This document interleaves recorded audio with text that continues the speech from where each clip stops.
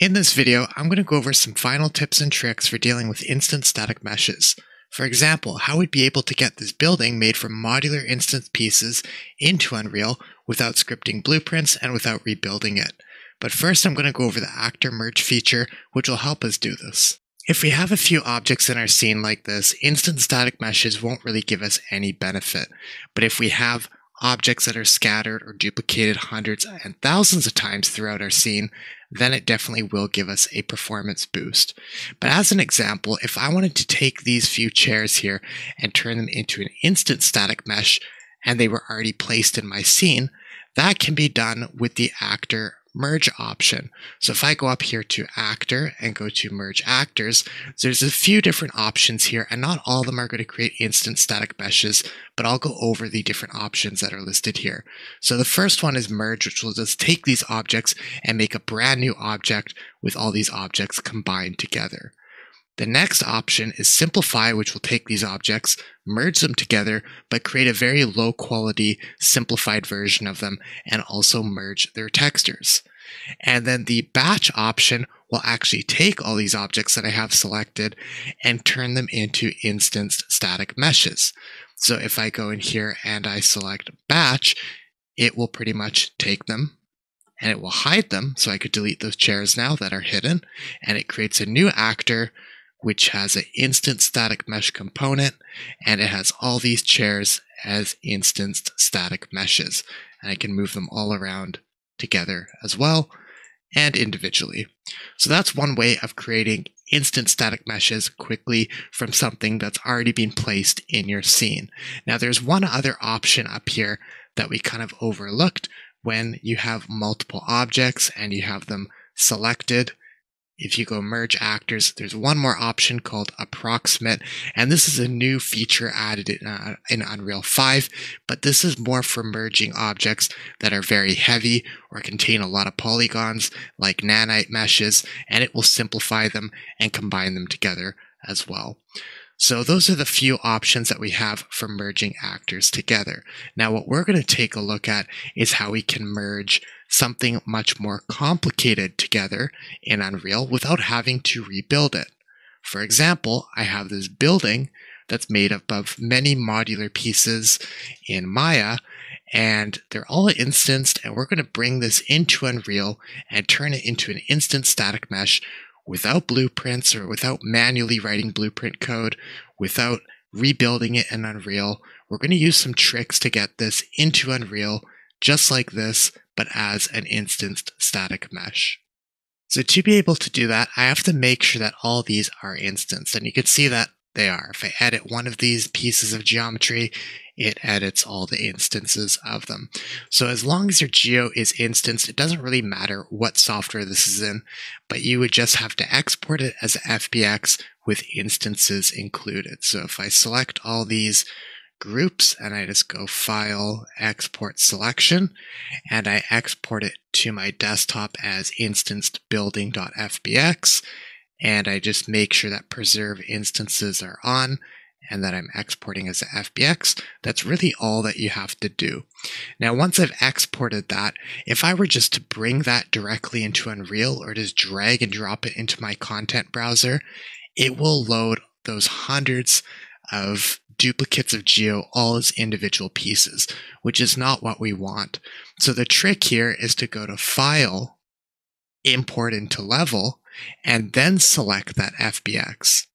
And what that will do is ask us where do we want to put it, and I'll make a new folder and I'll put it into that folder, and it's going to give us this new window called FBX Scene Import Options, and you'll be able to check all the things that's importing, and you can see there's all these hundreds of duplicates that it's importing. But the important thing to look at will be the static meshes tab. And this tab will show me how many objects it's actually going to import, where you can see there's not too many here. It's just the pieces that get duplicated. So there's a window, the roof, the frame, just about a dozen objects or so. And then those dozen objects get duplicated many more times to make the whole building. So here I can see that it's recognizing my instances.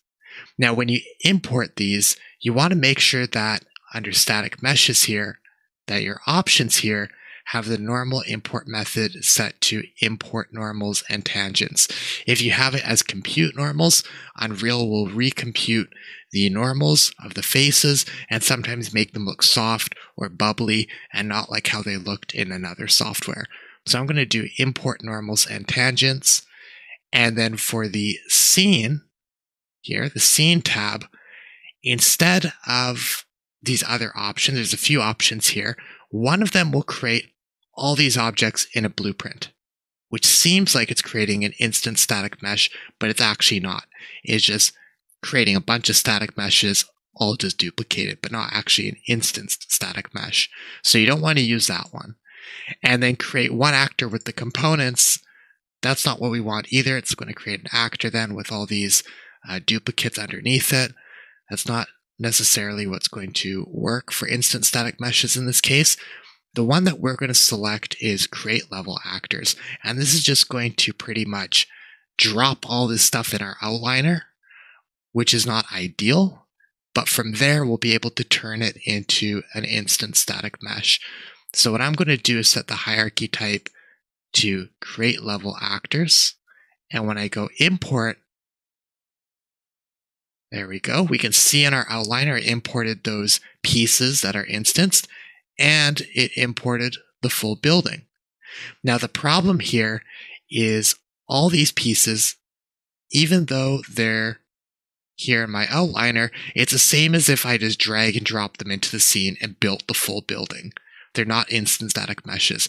So I just see them all here nested in groups. I can see there's a floor, the frame, and they're all just static meshes. So the trick here is to convert these to instanced static meshes. And I can't just select all these groups and go to actor, merge actors. It doesn't let me because they're in groups here or nested. So I'm going to close all these groups, select all the groups, and press delete. It won't actually delete my objects. It will just delete the groups.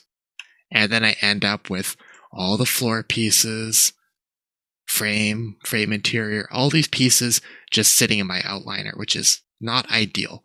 But I'm going to select all of them now. So I have all of them highlighted. That's the full building. And then I'll go to actor, merge actors, batch. And now what it's going to do is it hides all of them. So I can press delete. And I pretty much deleted all those objects now, but I still see the building here because it created this actor 29, which is this building now as all instanced static meshes. And I can rename it. So I'll call it building. Whoops. So I'll call it building. And you can see here there's an instant static mesh created for each different type of object. All the windows, the roof, the other windows, other parts of the roof, the little awnings. So if I go on one of these instant static meshes, I can see what geo it's using. And I can also see how many times it instanced it and where they're instanced to if I open these up. So that's great. Now we have this building in Unreal as an instance static mesh. But what if I want to drop it into my scene and have it in my content browser? I don't have this object anywhere in my content browser to actually use and place in other levels. So one final thing that we can do, since we have this full actor here that has all these instant static meshes, we can just select it and click on this button here that converts this actor into a blueprint. And I can just store it into my building folder here and give it a name, building_blueprint, sure. Select. And now what I have is this building blueprint here, so I can delete this out of my scene. And now I have it right here, building blueprint, and I can just drop these buildings into my scene. And if I open up that blueprint, so I just double click on it, I'll be able to see that it's the full building with instant static meshes for all the different pieces and then all instanced to the positions that they need to be. to make up this building. And that's probably the easiest way, but a little bit of a workaround to get objects that you've built in another software into Unreal as instant static meshes without really any additional work. So I hope that helps some people out. And if you found this video useful, please like it, subscribe, and let me know what you'd like to see next.